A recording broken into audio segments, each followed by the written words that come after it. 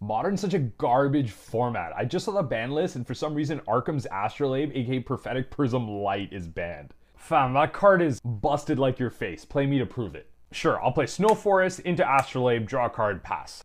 Snow basics? In Modern?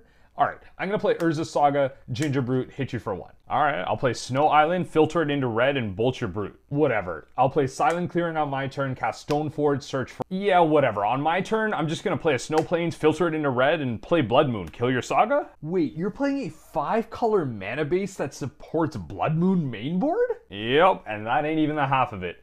Y'all don't even want to know what this card was doing with Uro.